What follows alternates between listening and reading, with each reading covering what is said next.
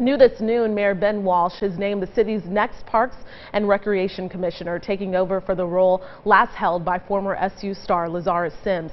Last month, Sims pleaded guilty to stealing $5,400 of city funds. He had been suspended from his position since late March, rather. And today, Walsh says that Julie LaFave will now head that department. She had been acting as deputy commissioner since the beginning of the year.